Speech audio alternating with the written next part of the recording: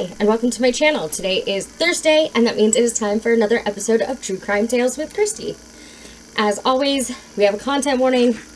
Gets a little graphic, so just, if that's not going to work for you, you should move on. So we're going to talk about the murder of Larry McNabney.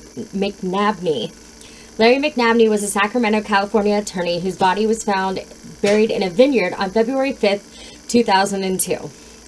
After a nationwide manhunt, his wife Elisa McNabney was captured in Florida and arraigned for first-degree murder. The case made national headlines when police learned that her real name was actually Laren Sims, and that she had served time in a Florida prison for fraud and identity theft. Before Elisa could stand trial, however, she hanged herself in her jail cell. Elisa's friend Sarah Dutra was later convicted of voluntary manslaughter and sentenced to 11 years in prison for murdering Larry. Elisa McNabney was born Lauren Renee Sims to parents Jesse and Jackie Sims in Attleboro, Massachusetts before moving to Florida. Lauren was a cheerleader and excellent student at Hernando High School. She had an IQ of 140. Despite her intelligence, she dropped out of high school, had 2 children with 2 different fathers, and started stealing. Lauren was arrested for stealing a L'Oreal hair color kit from a Woolworths in Tampa, Florida. After being released on that charge, she violated her probation by illegally using a credit card. She cut off her ankle monitor and headed to Las Vegas, Nevada with her daughter Haley, who was born on January 29th of 1985. Over the years, Lauren Sims has had a total of 38 aliases, including Melissa Godwin, Tammy Keelan, Elizabeth Barask, a woman she met in Florida prison, Elisa Redelsberger, the name she used when she met Larry McNabney, and Shane Ivaroni, the name she used while she was on the run. Elisa Redelsberger met Larry McNabney in 1995 when she applied for a job at his Las Vegas law office. She worked as his office manager and assisted McNabney in settling a number of large cases. Subsequently, in late 1995, Larry's law firm was investigated by the Nevada State Bar, which determined that Elisa embezzled more than $140,000 from clients. Larry closed his offices in Reno and Las Vegas and Nevada and moved his practice to Sacramento, California. Despite this, Elisa became McNabney's 5th wife in 1996. On September 10, 2001, following a horse show, Elisa McNabney and her fellow employee and friend Sarah Dutra, with whom she worked at the law office, injected Larry with the horse tranquilizer drug xylazine at a Los Angeles hotel. McNabney, 52, was last seen alive, being pushed in a wheelchair by Sims at a Los Angeles horse show, September 10th. A day later, authorities said Elisa, or Sims, started clearing out his office and sold his $110,000 horse trailer and truck. According to her later confession, Elisa drove to Yosemite National Park to bury Larry, but he was still alive and she returned with the unconscious Larry in the back seat to Sacramento.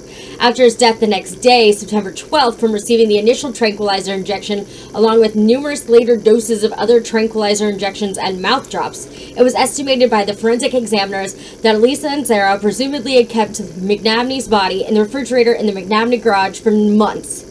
His body was later moved to the nearby winery, near where it was finally discovered by San Joaquin County Sheriff's Office detectives in a shallow ditch near Linden, California on February 5th, 2002. By that time, however, Elisa had liquidated the couple's assets, totaling more than $500,000 had disappeared.